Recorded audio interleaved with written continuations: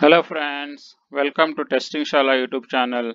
In this video, I am going to talk about the roles and responsibilities of test architect. This is a new role is being evolved after we are moving to the agile testing model and DevOps journey. And the more focus is providing for the testing on the hands-on experience, and the research should be more technical oriented.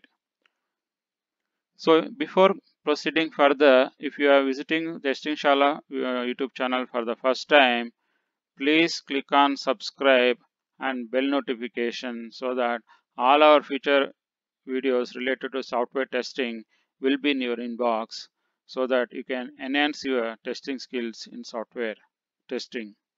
So let's move on to understand what are the roles and responsibility of the test architect. The test architect role is a more of a technical in nature where you will be doing all the is roles and responsibilities related to technical area itself. So let's understand one by one what are the things he is going to do as a test architect role. And if you would like to build yourself to the test architect role, then please listen to every activity he is going to perform so that you can groom yourself to this role. So let's move on to understand what the test architect's roles and responsibilities all about. So if you wanted to become a test architect, you should be a testing subject matter expert. So the testing subject matter expert means you should be well versed in the software testing area.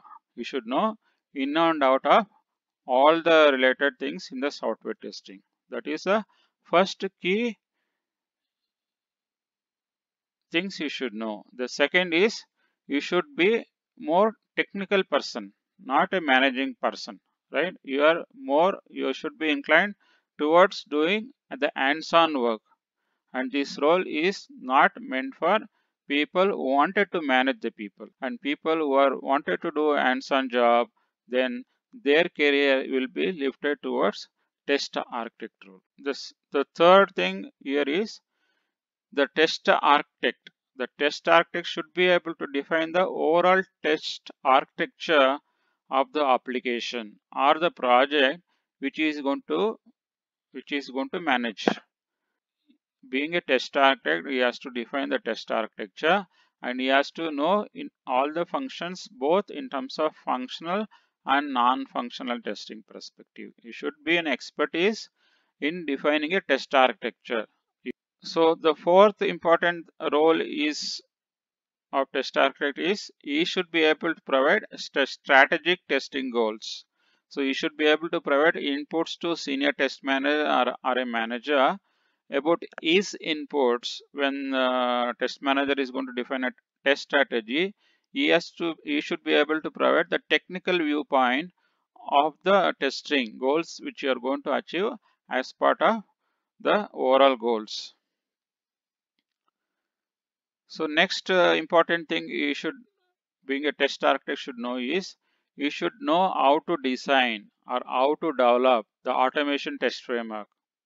And this is a very important role because he is not just doing manual testing. He is going to do both manual as well as he brings his value addition in the automation as well. Hence, he should have complete hands-on. He should be able to put his hands down to ensure that he designs and develop the automation framework, and also he is going to design the test infrastructure to test the product, as well as he should be knowing in and out of DevOps journey, because this is a ongoing situation, because we are adopted agile now with the continuous integration and continuous deployment. That is where DevOps test infrastructure is going to help to deploy the build every day and again run our automation scripts day in day out and get the results that would helps to analyze the results and sign up from the testing perspective. Having a deep domain expertise. Let's talk about our healthcare domain, or you talk about pharmaceutical, you talk about banking, or you talk about retail domain. Then if he is going to operate as a test architect, then he should know whichever the domain is going to work. Let's say if he's confident in retail, then he has to take up the retail domain testing projects. Otherwise, he will fail, because being a testing architect, you should know in and out of the application as well. If you wanted to know the application, then you should have a deep understanding on the domain and technical knowledge as well. So hence this is very crucial, the roles and responsibilities. And as I was saying earlier, because this roles brings automation, then you should have a good control over all the testing tools will be used in the testing. The testing tools could be functional testing, or it could be automation testing, or it could be performance testing tools, or it could be test data management tools, or it could be defect management tools, or it could be test management tools. Any of these tools, you should have complete understanding of all these tools, how it can be integrated to each other. Being a test architect, you should be able to fill all those gaps if the team is really having any gaps in the test tools with them. Another important thing here is, because every applications makes use of databases to link our application, where all the information from the database is getting pulled and pushing back to the databases, then you should know how the database been interface with the application server, and you should be able to know the complete architecture of databases, as well as you should know how to write SQL queries, DB queries to get the information.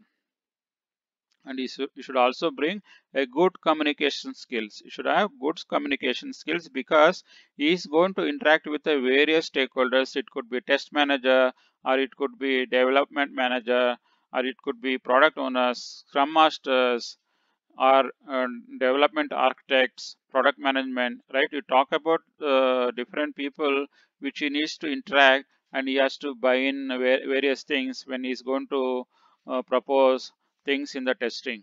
I hope you understood the complete details about what all the test architect is going to do, and what are the things he is knowledge. He should be well versed in the knowledge. These things will help you to build your skills also in moving towards the test architect role. If you would like to move to this role, then please give a much concentrate on improving all these skills and responsibilities, or you take up some of this responsibility on the current job and groom yourself towards the test architect role. I hope you understood the complete overall concept here, and if you are enjoyed watching this video, please click on like button. The first time testing shala YouTube channel, then click on subscribe and bell notification, so that all our future videos related to software testing will be in your inbox. That would help you to learn software testing skills. Thanks for watching this video. Bye for now. Take care.